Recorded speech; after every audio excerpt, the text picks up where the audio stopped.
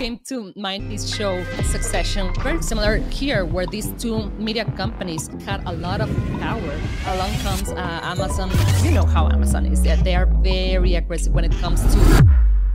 Adriana Rangel, host for the Serious Sellers podcast for Helium-10, a seasoned Amazon expert, unveiling invaluable insights for the Spanish-speaking world. What is it like selling products in Mexico? We have a lot of similarities. We watch HBO, Netflix, and all of that, right? We have e-commerce. It's a great thing for people that are trying to sell in this market because the amount of hours that the average Mexican works is like one of the highest in the world. Early in my career, I was like, no, there has to be another way, especially as a female. I don't want to make it a gender thing. There's no way to sugarcoat it. I don't need to be playing your guys' games and under your rules, right? I had a full-time job when I started this, and I eventually was able to leave it. That is why I'm so excited to...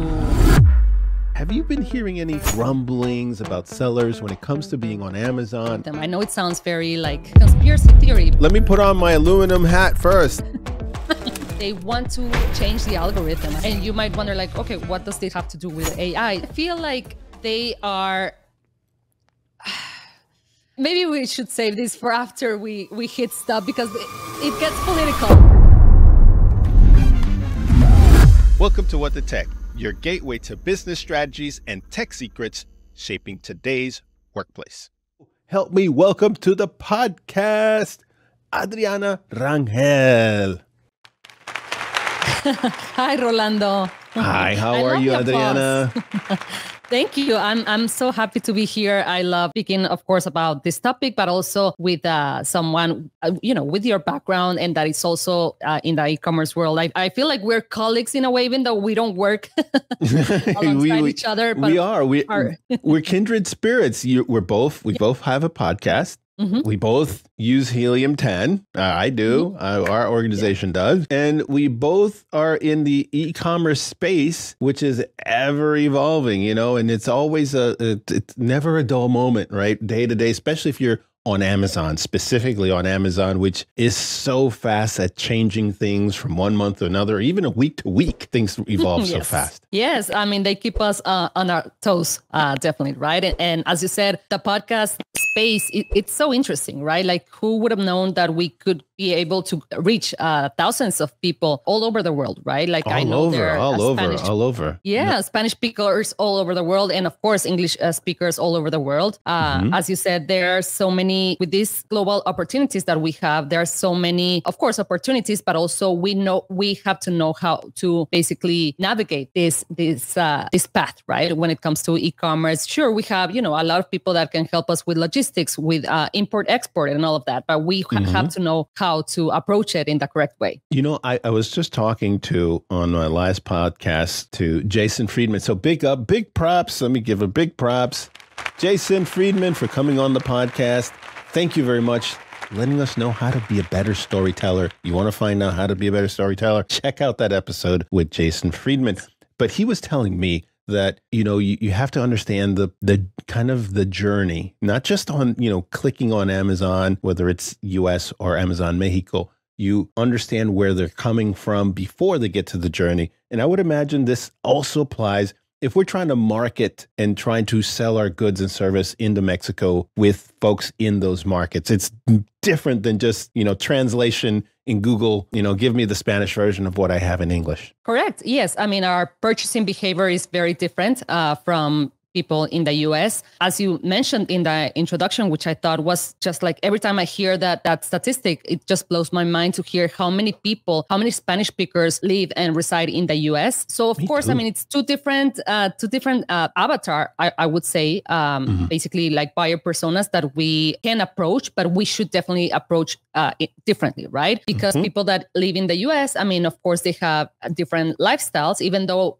they carry, the culture with them. And so I guess, in my opinion, there are two very big opportunities, right? There's the opportunity of catering and offering our products to the US, to the Spanish speakers in the US, because it's a huge population. And in there, I would say the pros of doing that, maybe even first as a first step to basically in your plan to approach the Spanish speaking audience would be that, of course, you don't have to think about borders. You don't have to think about export, import. You don't have to think about all of that. You can still reach a very, very big population of people in the US, as long as you, of course, know how to locate these, the Spanish keywords. When we talk about e-commerce, we talk a lot about keywords, right? That's how we know how people are searching for our products on Amazon or in any other search engine platform that there is out there, basically. And so if we know how people in the US are looking, of course, in Spanish for our products, we can very easily just create a listing, of course, basically where we offer our product and fill it up with the Spanish keywords so it shows in the search results, right?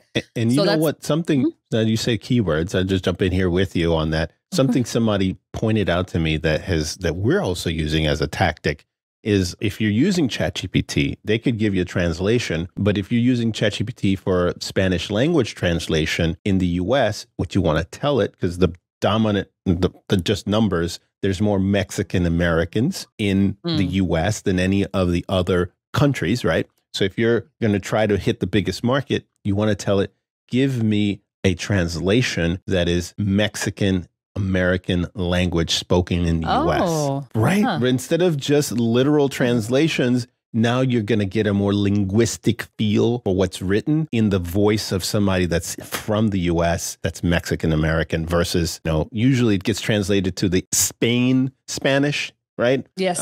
When you're just doing straight up translations. Yes. This will give you, and I would imagine the Spanish spoken in Mexico for native speakers would be the prompt if you're trying to translate for folks inside of Mexico. That is such a great tip, Rolando, because of course, I mean, there's people from Colombia in the U.S., right? There's people, as you mentioned, from Spain, from Dominican Republic, like many, many countries, Chile, etc., right? And we speak differently, right? As you said, it's very different. I mean, even though we can, of course, read Spanish, from Spain, there are actually some, there's like a Catalan, which is another... very different. I don't know if I should call it like a completely different language, but it's basically like a dialect of sorts. Yes. It's kind of a dialect of Spanish. Exactly. It's a version of it. Yes, and that one is so different from the Spanish that we are used to, even from the Spain Spanish, right? I remember in college, I had some people in my class. They were from Spain. They were from Barcelona specifically, and from what I've heard, people in Barcelona, a lot of them speak Catalan, and so completely different. And also because we do notice that, right? Like just like you guys in the US notice when someone that is not a native Spanish speaker is writing the emails or is writing the listing or whatever, or the marketing, the branding and all of that, right? Like the text, you can tell, you can pick it up. And we don't want them to get distracted by that, right? By them being like, oh yeah, this is just like another seller from elsewhere, right? Like from overseas or whatever. They do notice that. And so we notice that too, right? When we see instructions that you can clearly tell that they didn't, tailor it for us. How do you feel? I'm going to tap my guest that was on my show earlier. Yes. What's the feeling that you get when you read those instructions and they're in Spanish spoken in Spain versus Mexican Spanish? Well, we feel like I feel like our first instinct is to support more of like local businesses, right? Just like people in the US. And so when we notice that in the translations from other products, we're like, oh, like this, it's like the others, right? Like, people from outside a little bit. You put it into a bucket, the outsiders. Exactly. I mean, I don't feel like we even notice it. It's like just like a split second, I guess, judgment or like how we, perceive things. I guess sometimes we don't even notice that it's happening in the back of our minds. In the Mexican market, I got to tell you, I've traveled from Mexico to Chile. It's the closest. Obviously, we share a border, but it's the closest in the thought process to the Americans than if you go to Colombia, if you go to Chile, if you go to Argentina. It's not at all, like completely, not even a drop, right? Mexico has, because we're so close and there's a lot of going back and forth, there's more of that American fabric, I would say, into the culture, but it's still distinctly Mexicano. Yes. Even I'm from Monterrey, which is a city that is northeast in the country.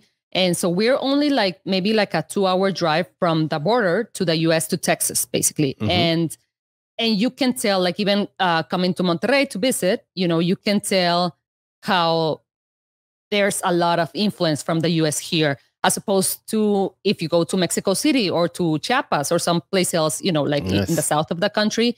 And so, which is, I would argue that it's a great thing actually for people that are trying to sell in this market, because we have many of the same, I would say, habits, many of the same ways we purchase things. A lot of people here in Monterrey, we have technology, of course, we have e-commerce, we're used to that. We have Netflix, we even, the shows that we watch, HBO, Netflix, and all of that, right? We watch the same shows.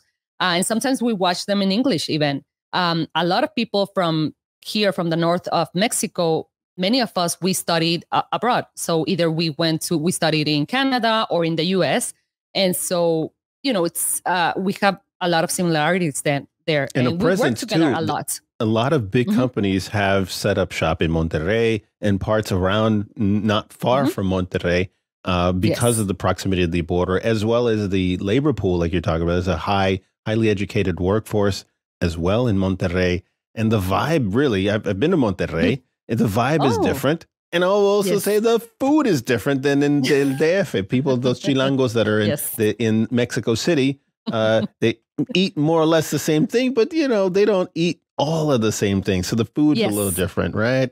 The vibe is just it's a different feel in Monterrey versus the Mexico City or even Yucatan. Yes. And as you mentioned, we work together a lot. So we are used to, so the partnerships are there, right? And so it is fairly easy for someone in the US to contact, let's say a shipping company or a import-export company here in Monterrey or in Mexico, and that they are, that they have a team that speaks English, first of all, right? And that Which they is awesome.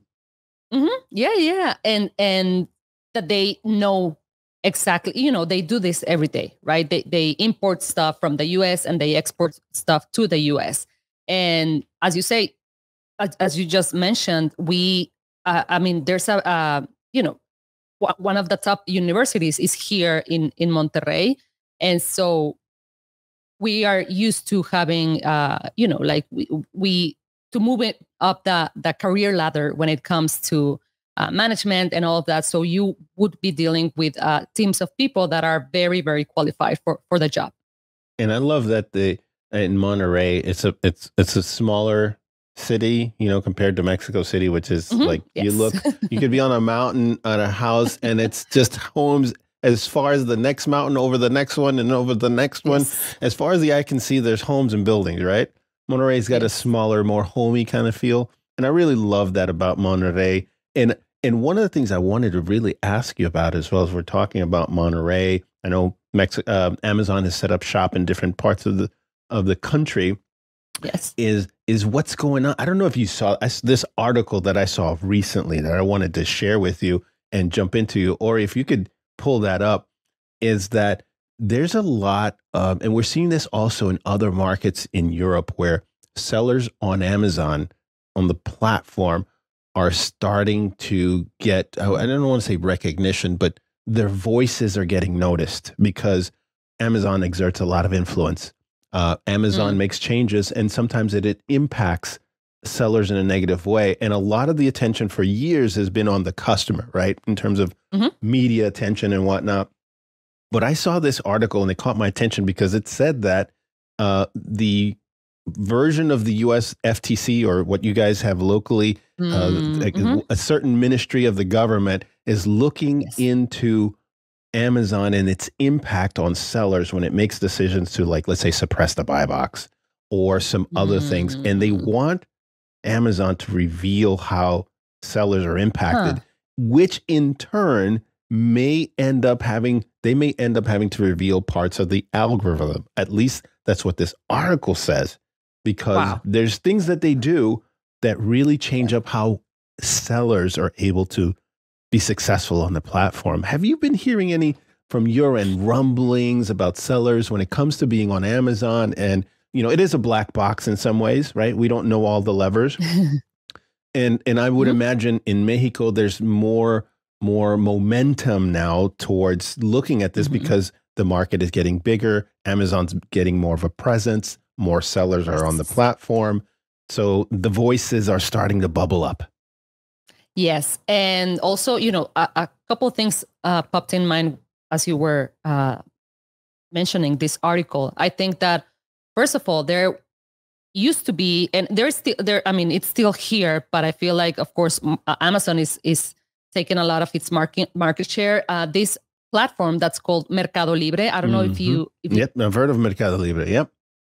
Yeah. And they were huge. I mean, they're still pretty big, especially in the southern part of Latin America, but or of America actually. And I mean, Amazon, you know how Amazon is. They are very aggressive when it comes to penetrating market. And so I feel like, of course, Mercado Libre, it's a company. I think it's an Argentinian company. I'm not sure. I think so. One of those southern hemisphere companies for sure. Yes. Maybe Uruguay. I don't know why Uruguay is floating around in my head. Somewhere in there. Maybe. Yeah. I know it's somewhere. I know it's not Mexican. Okay. So one thing, and another thing that I thought about as I'm thinking of the companies that are getting impacted by Amazon's presence here in Mexico is, for example, the big media empires, really the big media companies, right? In here, we used to have like two main channels, like the channels that everyone used to watch in local TV that were like Televisa and TV Azteca. And these guys were, you know, of course, the founders and the owners and even the CEOs, these guys used to run the town, right? Like they had all the That's power. The way it goes, baby.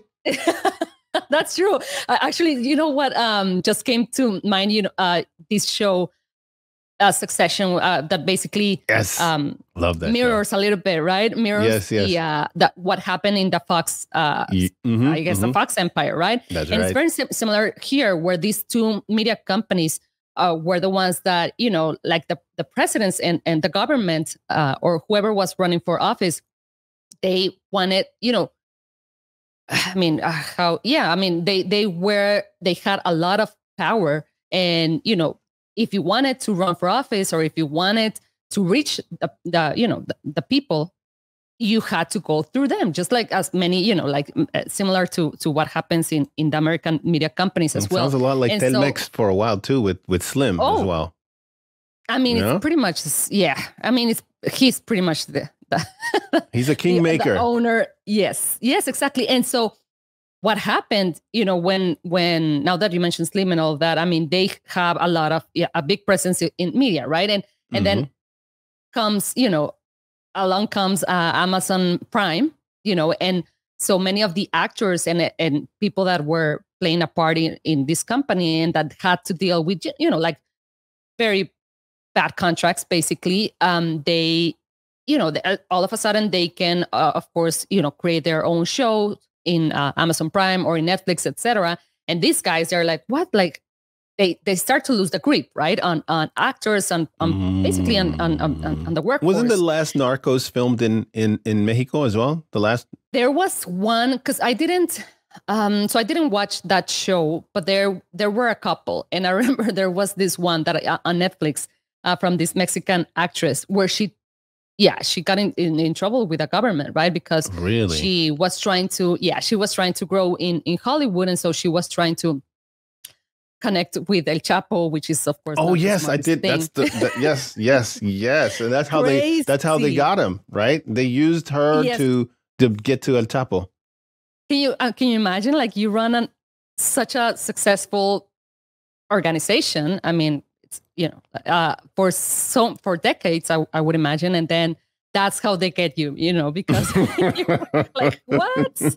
That's crazy. Like, oh, like, and I watched that show. And so, yeah, basically um, just like this actress, they are like, you know what, like I don't need to be playing your guys' games, and you're under your rules, right? And so Mm-hmm. I would that is what came to mind when you brought up this article. It's like, of course, yes, a lot of the main players, I would imagine they can start to get preoccupied about how people are having more options, right? And then it's crazy to think that, in 2024, or to some extent it's like, the US, but there's a couple of more players, right? But there's not like 50 media companies. There's really a handful in the US that are really big and powerful.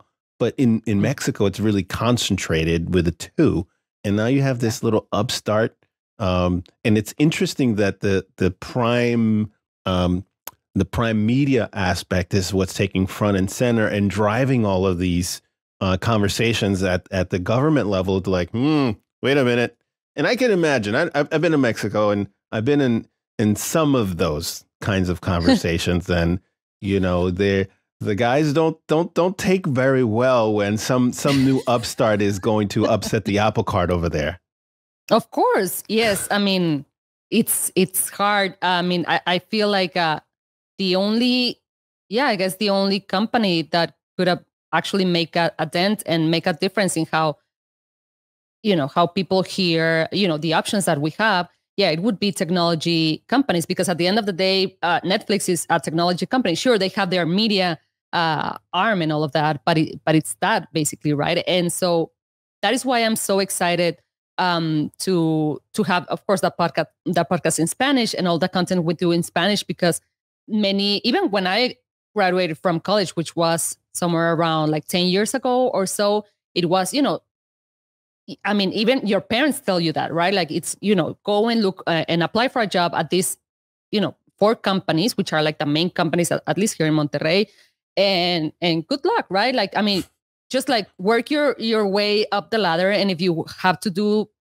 work 10 or 12-hour days, sometimes basically, you just have to put up with it, right? And I mean, I'm sure you heard, I guess productivity is a different factor, but there are some, I guess, publications that mention that the average, like the time of, I guess, the amount of hours that the average Mexican works is like the high, or one of the highest in the world. Like the time we spend at the office, right? Of course, you could argue, okay, when it comes to productivity, like, like that's another factor to take into account. It's a different story. But I agree with you. Let me. I could tell you of the very many times that I've been in Mexico, I have been in meetings that have gone all the way to like 11 p.m.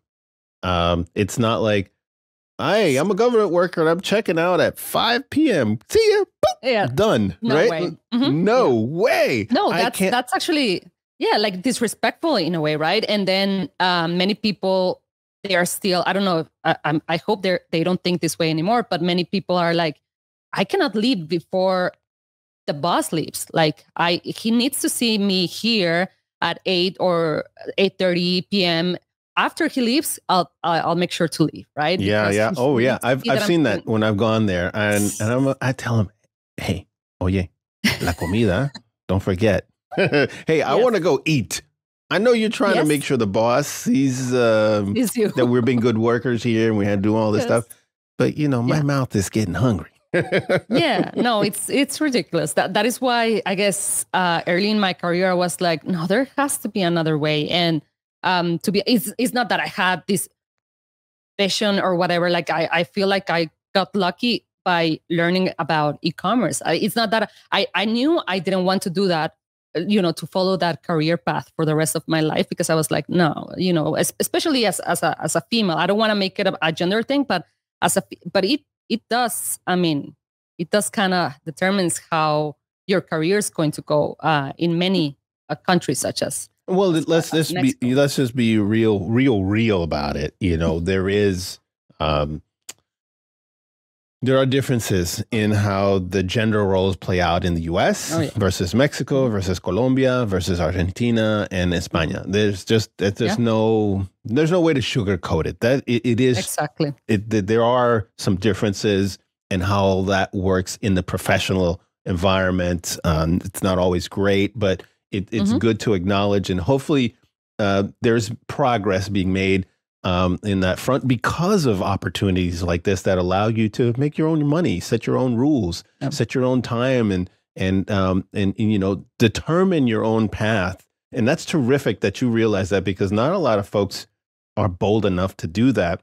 And that's the other reason why I wanted to talk to you, because, you know, I want you to tell us what is it like there selling products in Mexico, being on e-commerce, but then, you know, I've heard that businesses, like for example, I'm gonna make it even smaller, for FBA purposes. If you're Amazon, you want to send stuff to the FBA. My understanding is that today you have to open up an entity in Mexico, and that entity must have an employee that's in Mexico, so that your FBA, and that's usually what's keeping a lot of the U.S. sellers at bay. So you're not really sending FBA products.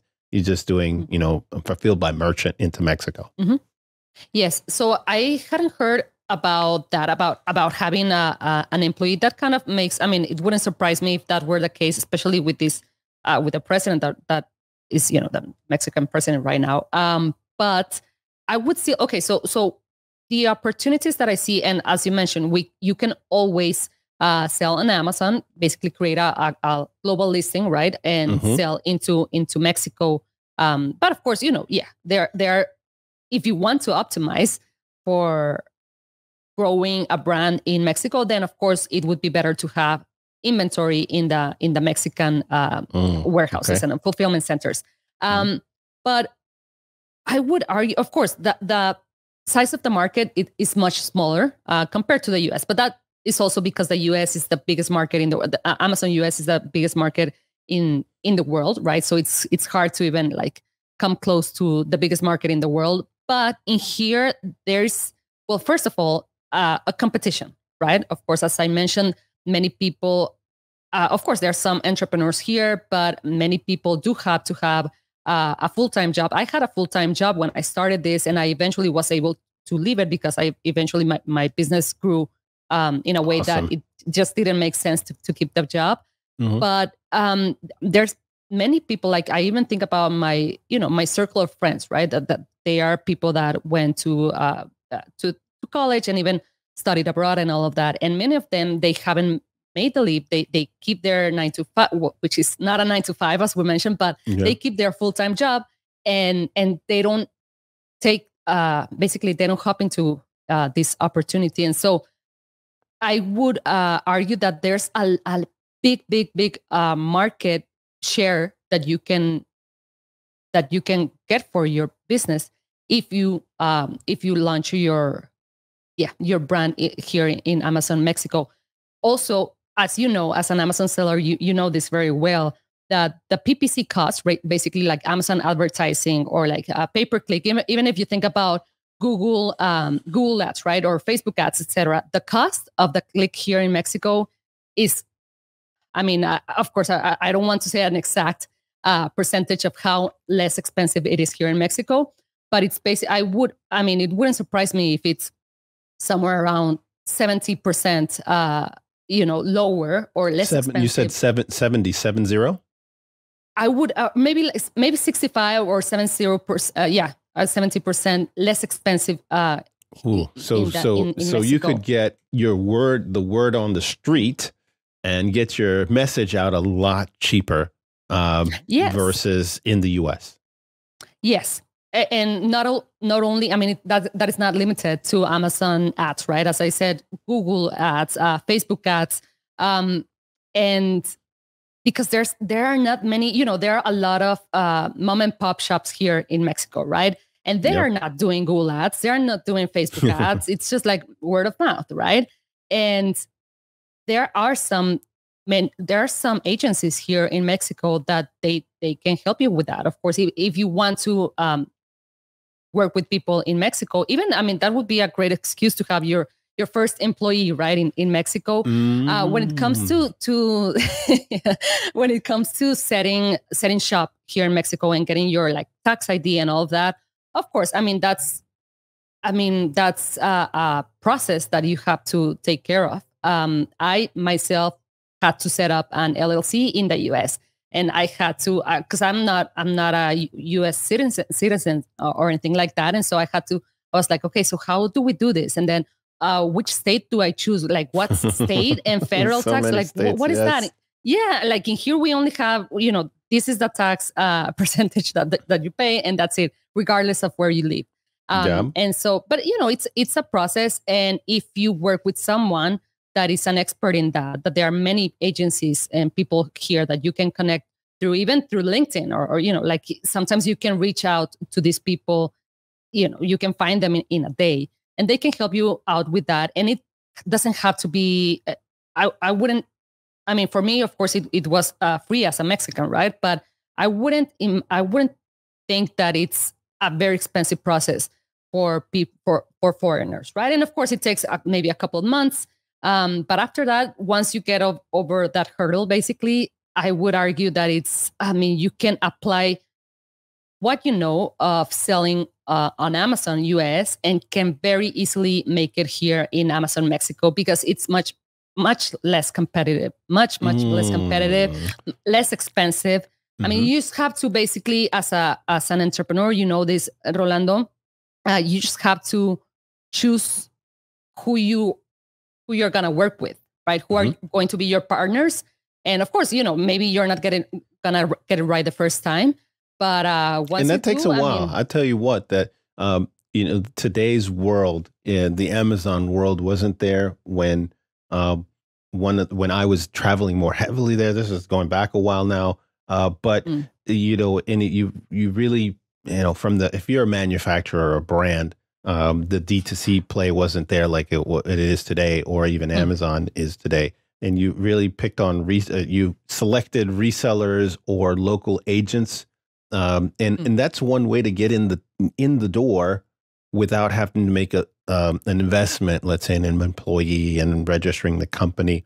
And it would be another tool for businesses to look at to see, is there a way to get into that market without making that investment in let's say, somebody that's a direct employee and having to worry about taxes? Yes. And also one thing that we also, people in Mexico, we have in the back of our minds is that, of course, there is a treaty, right? A treaty with the U.S., a NAFTA treaty. And so I myself, I of course, most of my income, or actually all of my income comes from the U.S. And so there's that treaty that, of course, if you pay taxes in the U.S., then of course in here, they take it easier on you, right? Because you're already paying taxes in the U.S. And I would imagine that is the same case with people in the U.S. when they're trying to make business here in Mexico. There are also a lot of, in here, as I mentioned earlier, there's one of the biggest and the most, I guess, prestigious universities is here in Monterrey. And they have, their business school and their graduate school and all of that. And they have offices filled with people that their job is basically to help entrepreneurs launch their business in general, right? And so they would be a great, just like as a tip, maybe, that they would be a great team of people, or even just one person to reach out to and be like, hey, like I hear, we need to get a set shop in Mexico, etc. Like, how would I go around that, right? And that's their job, and I feel like it's a nice way to get your foot in the door. And also, many of them, they're like, yeah, sure, like I'll help you, but do you mind? If you're an expert in marketing or in e-commerce and ranking in Amazon and all of that, would you mind coming to Monterrey someday and giving a talk to our graduate students? It's like, sure, and that's how you get, how you get started. And they are the ones that, they are connected. As I would imagine, I feel like that's the first step that I would take, connecting with these guys over here, because they are connected to, the CEOs of the main companies here in Mexico. So they always have someone that they can refer you to. Right. And I find that also very refreshing when you work in and around countries in Latin America, is that the organizations tend to be more flat as opposed to here. There's a lot more layers, and to get to sometimes the decision maker takes a lot more, to get to the top. And because organizations are flatter, you can get to the decision maker much more quickly. And because the way us Latinos are, we're a little more social. So yes, I know, yes. I know Slim, right? You want to have a meeting with Slim? Okay, he's my uncle. you wanna meet with Abridor? He's my uncle. Let's go to lunch, and then we'll talk about it, and I'll bring it to him, right? That's the kind of way that was been my experience on my trips.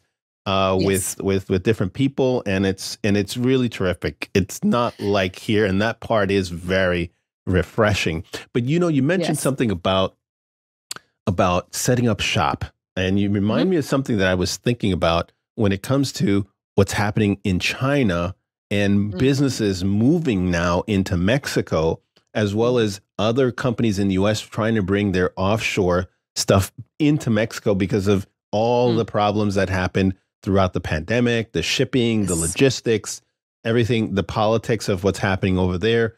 What's that been like? And we've got an article, Ori's got it here, why Chinese companies are flocking to Mexico. And I believe that's from is that from The Economist, Ori, that we've got up on the screen? So, so from The Economist. And so nearshoring, that's the term that's being used, nearshoring, and why Chinese companies are flocking to Mexico. I wanted to ask you about that. I'm sure you're hearing about these big some are big, some are small, and they want to be in Mexico because, 2 hours from Monterrey, you're hitting Texas and the U.S. market. What's going on right now with Mexico and this nearshoring? Yes, as you mentioned, well, the term nearshoring, it's gotten very popular now, right? Because as you said, the convenience of if you have a problem for some reason, right? Like you wake up to some sort of text or message that, whatever happens in Mexico, right? You can get to Mexico, even if you don't live in Texas. I mean, we have connecting flights and you could very easily get to Mexico by noon, right? And even go back home at night, right? As opposed to, making a trip to China. We just recently here in Monterrey, there's been a lot of noise, which is not a Chinese company, but Tesla, such a big company. They just set up shop here in Monterrey. It's just like a town very close to Monterrey. It's not, I think it's just like a 30-minute drive from where I am in this moment. And it's a huge, how Elon Musk does it, right? This. And what are they building there? They can do the trucks, or they can do the cars, or is it batteries? What are they doing down there? I'm pretty sure it's cars. I'm pretty sure they're assembling cars. Wow. I haven't been there, but I know that they are hiring a lot, not only for for people that do the assembly, but also for managers. And that is why, or at least rumor has it, that is why they opened direct flight Austin, Monterrey. Makes sense. It makes sense. Yes. I took a flight from Houston. This was a couple of years ago. It was like literally the first flight at 6 a.m. And I'm thinking, hey, I've taken morning flights. There's going to be half full or a few people. It was completely packed going into Monterrey at 6 a.m. The whole, there was no room. And they were looking for people that wanted to volunteer their seat. I could not, but everybody had their own little backpack, their wheel. And I'm like, it's all business. It's all business people. And I can, with Tesla opening up there, 100%, it's, the influence of people that are going to be going back and forth. Yes. And let's remember, maybe this happened. I'm going to say maybe 2 or 3 years ago. No, actually a little bit more, when the previous organization was, basically was in the U.S., the previous government organization, and that they imposed the China tariff. Remember? This was right before, the China tariffs. I remember that. Yes. And that was like a big one, right? Because it was, So many products. It was a was lot of double-digit. products. A lot of products. You were the very few that were exempt from that. More recently, they've rescinded that and they've pulled those tariffs. There's some that are still in place, but a lot of them are gone. Yes, and that's like a double-digit tariff, right? Like it's not like 5%. Yeah. Oh, and that yes. of course impacts your cost of goods sold, right? And in here, as I mentioned a few moments ago, we have NAFTA. We have that treaty that, yes, if you set up shop or if manufacturing companies set up shop here, even, and I know of a couple of people that they do have their, it's more of a, like an assembly, they mostly buy a lot of, material and products from China, and then they assembly them here, and then they export it to the US. And of course, if there's a rule over there that you cannot, I would say the, what is the name of the, I'm not expert in manufacturing, but basically if it's, if less than like 50% of the product, I believe itself, it's made you have in to China, be 51% made in either like Canada, that, US, or Mexico. The value of the product is 51% of what you're putting in is from around there. Then you can call it, essentially you can use it for NAFTA purposes. Yes. And so, that is, I feel like sometimes when we're starting a business, we don't think about all those details, but it does impact the bottom line quite a bit. If you have these treaties that will, enable you to have a lower cost of goods, that's very impactful. I feel like the barrier to entry, at least the perceived, actually, that's the better way to explain it. The perceived barrier to entry, but by many people that they think that people setting shop in Mexico have. I feel like that actually makes it so much easier for people that are like, okay, if I just need to connect with the right people, and I'm, of course, I know that this is going to be a process, and it's going to, take some money to fix, in the initial part of the process. But that many people, we know that many people are like, no, why even bother? Like, no, I've heard about there's a lot of corruption, and I heard it's like, and sure, that happens. That happens. But it also in all of the Latino countries, by the way, and in other countries outside of Latin America too.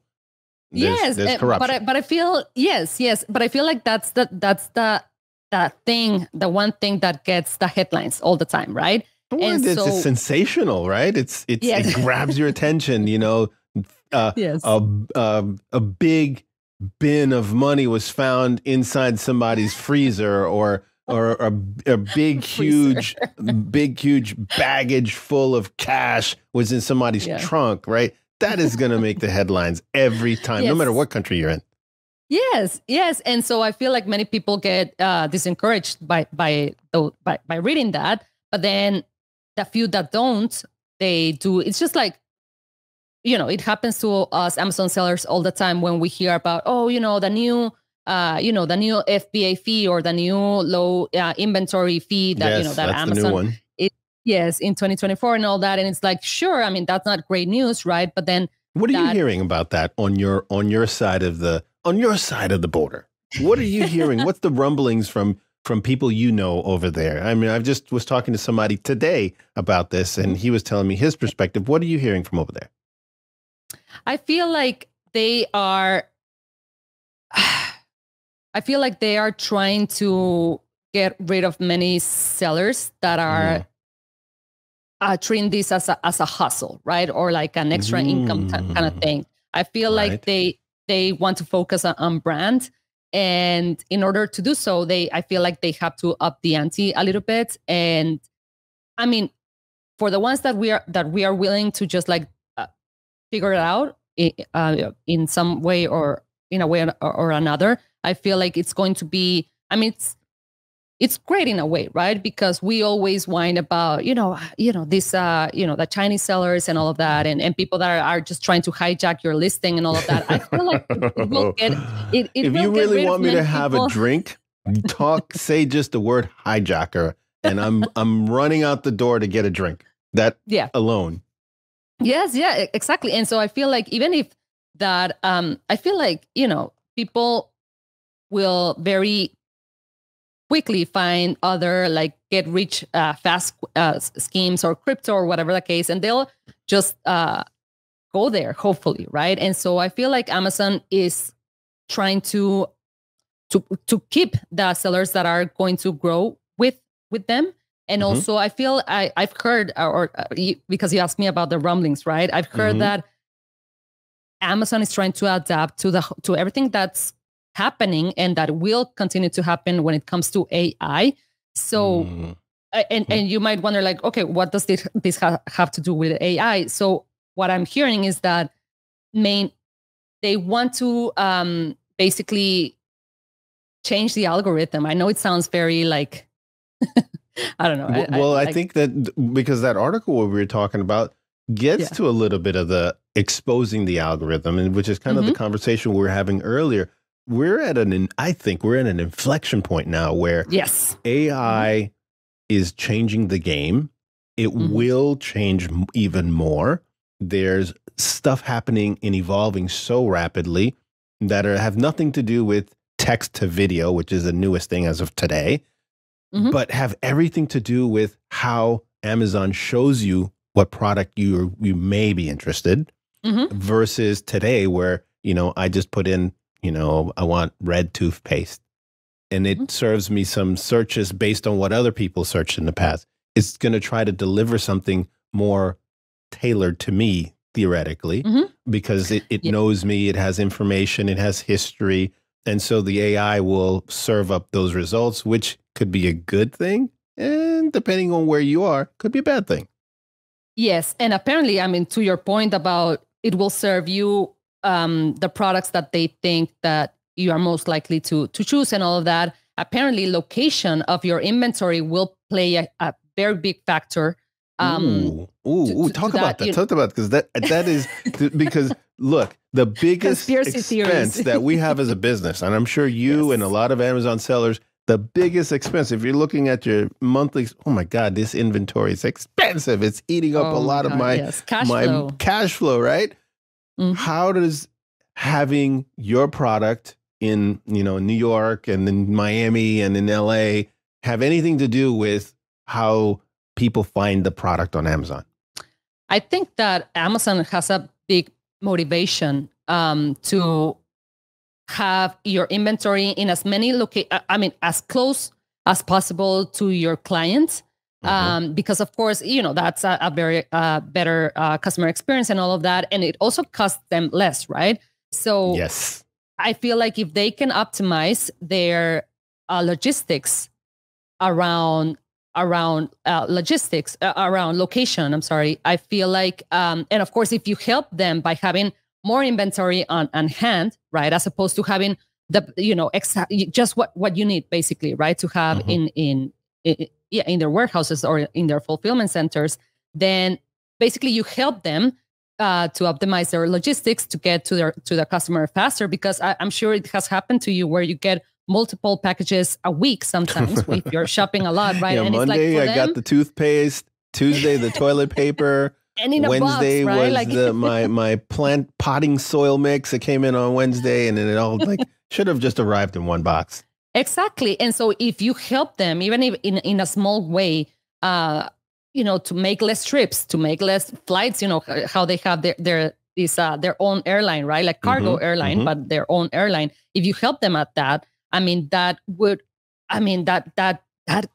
would make a dent in their they'll have more margin.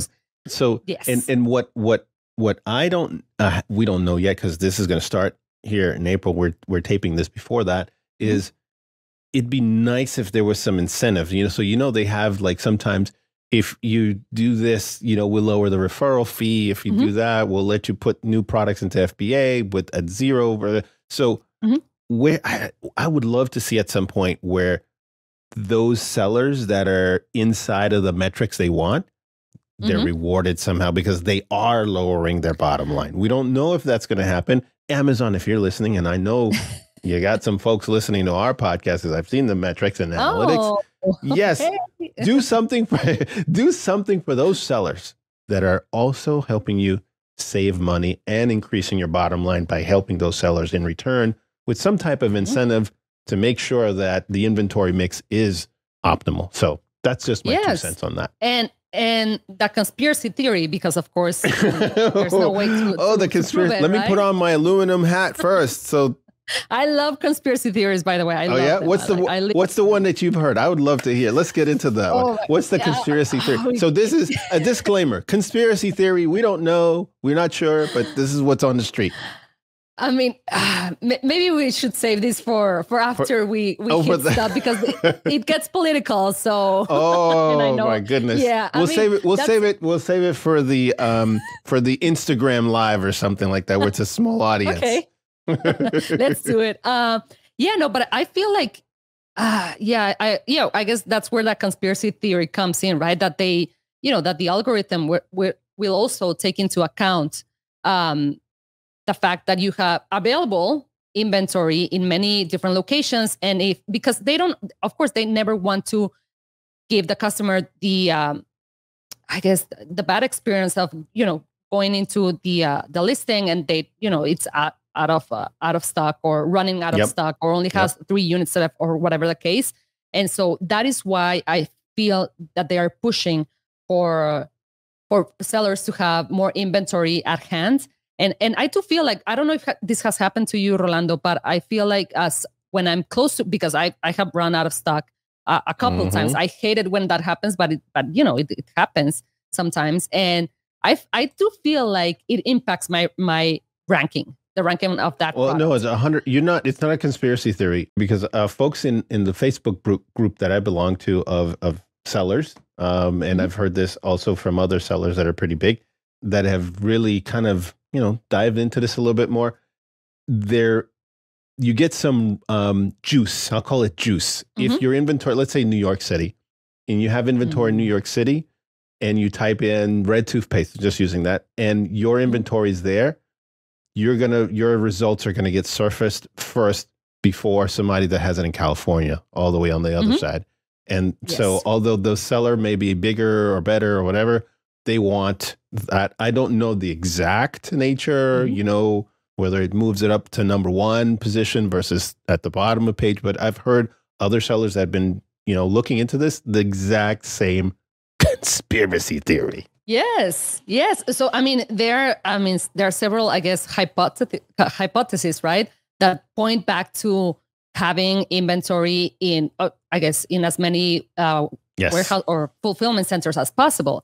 So it comes at no surprise when they're like, oh yeah, if you have very little inventory, you'll have to pay the fee, because it makes sense. Now we have to fly your stuff from California to New York. Yes, it can be it can be very, very costly. So I think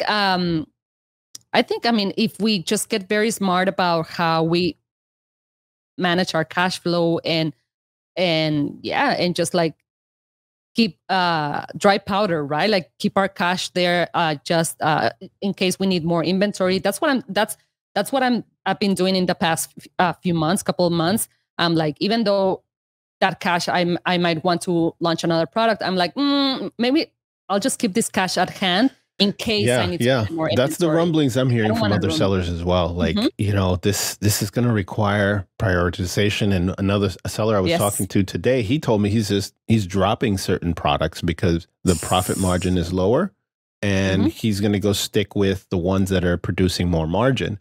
So I don't know how this is all going to shake out, but if this is really enforced and sellers start seeing this, hit them hard, I just think some products are just going to shrink. Like the availability is going to shrink. There may be some more out of stocks. And then there may be some brands that are just not available at all. That's the potential is there for happening. Not everybody has a big pocketbook with stacks of cash and just, we need another trailer load. Go ahead, don't worry. Take it out of the treasure chest and go ahead and buy another round. Of the freezer. Take it out of the freezer. Take it out of the freezer, buy another trailer load and sell it into Amazon. No, cash is king for sure. Deanna, I could talk to you, for like another 2 hours because there's so much to talk about, the nearshoring and the conspiracy theories. And maybe that's what we leave off for the next time. We'll start off the next round you and I get together. We'll start off with the conspiracy theories because there's a lot, If you're an Amazon seller, you hear the conspiracy theories. Yes. I mean, I would love to mention, I feel like, we're in such a, as I said, like, I feel like I got lucky learning about this business opportunity, and, to the listeners that are learning, perhaps if this is the first time they hear about this opportunity, I feel like, it's just a matter of putting your head down for, the next few months and studying hard and all of that. And I feel like you can make it happen. Even if one market doesn't work for you, there are I think over 25 markets. Yeah. And as long as you know how to identify who, which person you want to work with or team of people, I feel like you can make it happen. And and it's like the most, I feel like it's the business model that you can start with the less cash. I at least compared to other businesses, right? Yeah. Oh, yeah. No, I guess you could start slow and ramp up fast. So as we close, I want to do something really fast with you that we call rapid fire. Ori, can you give us the intro to the rapid fire segment?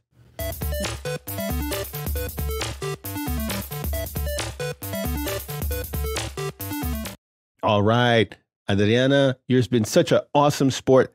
Just tell me what hits your brain when I tell you these phrases. Whatever it is, it's your answer. There's no right or wrong. All right, here we go. Number one, let's start off with Walmart versus Amazon. Amazon. Market share. That's what I'm going to say. All right. Favorite social media platform? YouTube. Interesting. Favorite piece of tech? Oh my God. I'm gonna say anything that is oh my God, that's a good one. I'm gonna say anything that is video calls or anything that can connect you with someone that's not in your in your country or in your all right, nearby. Oh, gotcha. First thing you reach for in the morning? I shouldn't do this, but my phone, of course, You wouldn't be alone. My supplier in China, he needs answers. You wouldn't be alone in that task.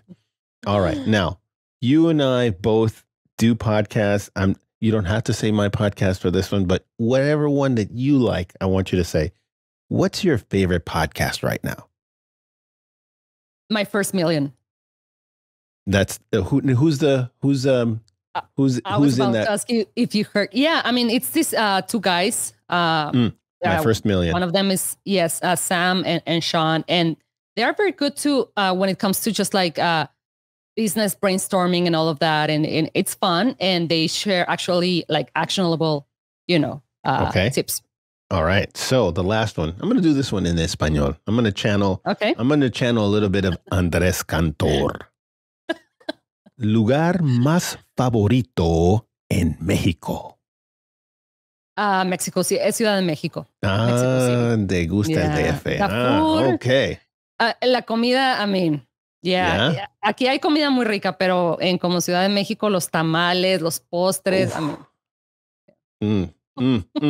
if you're not on a diet. But you can be on a break from the diet, right? Yes. Yeah, I guess. Indeed. Well, Adriana, we also have, we want to let people know that you have a podcast yourself. You've got a YouTube channel. Ori, can we put that up here on the video side so folks that are following along on the video can check that out as well? Go ahead, plug it. Tell us about it. How can people? Yes. What do you do there? Yes. So I started a YouTube channel about a year and a half ago or so, or at least posting consistently. And it's basically just tutorials on how to sell on Amazon. But I do this in Spanish for all my Spanish speakers. I know there's a lot of people in the US that speak Spanish and that they I mean, they prefer to study and to learn about this business in their native language. So yes. it's tutorials. Yeah, it's tutorials, and it's everything from finding a product, listing, your product listing, shipping, all of that good stuff. Awesome. And this is not just for folks that want to do business in Mexico. This could apply for, so Spanish speakers that want to do business here in the U.S. Yes, actually, most of the, I actually focus on people that live outside the U.S. and that they want to sell in the U.S. because I feel like that's the great business opportunity, that the great arbitrage in a way, right? To make U.S. dollars and spend in Mexican pesos. Oh my goodness. Yes. Yes. If I could, let's see. I tell you what, I love, I've been to Merida. Okay. Love Merida. Nice. It's Caribbean. It's not what people think of Mexico. It's not DF. It's not Mexico City. It's not Monterrey. It's more it's like being on a Caribbean island of sorts. Down there, you get the nice ocean breeze, and I love it. The food in Merida, I would say rivals the Mexico City. Yes, and a lot of people feel that way. A lot of people from elsewhere, I guess foreigners, because a lot of people have been moving to Merida and Tulum and all of that, of course, and they do basically do that location arbitrage a little bit, where they they making dollars and living there. It's like a tenth of the cost living here. I live in Washington D.C., so it's a tenth of what it is here, and you can make that wage over there, take the dollars back into Mexico, and live like a king. So. Yes, or save your money and and retire. Or save your money and build a palace in Mexico, which is the other. I know a lot of folks have come here to work, and then they go back and they're like, I live like a king now. I've got my nice, beautiful home back there. So Adriana, I want to thank you for coming because you are awesome. I love this conversation. We could have just kept recording all day long because there's so many Amazon things to talk about. We'll dive into the conspiracy theories the next time we get together. There's so much happening on Amazon and here in the U.S. and in Mexico. And I'm so glad that you came on today and gave so much value to our audience. Thank you so much, Rolando. I enjoy, this didn't feel like actually recording a podcast. It's like if I were on Zoom with you. I really enjoy chatting with you, and we have so much in common. And sometimes when we are running a business, sometimes it feels lonely. You want to chat with other founders. Yes. Yeah. And if they're in your space and they have similar backgrounds to you, then even better. So thank you so much, Rolando, for inviting me. And I hope someday you can come to my channel too. And just tell me when. Send me the calendar link and I'm there. Perfect. Thank you so much, Rolando. I love your podcast. Thank you, Adriana. Awesome. Thank you for joining us today. And if you have enjoyed this episode with Adriana, you'll want to check out some additional episodes that we have both on our YouTube channel or on circuitloops.com, where you can learn more about Amazon. We've got some episodes with some great guests, including a former Amazon employee who was in the advertising department, had all kinds of interesting nuggets. His name is Nick Gazar. Go check that episode out. Dave and I will join you. Even though he's not here today, we'll join you in that episode. We'll see you next time.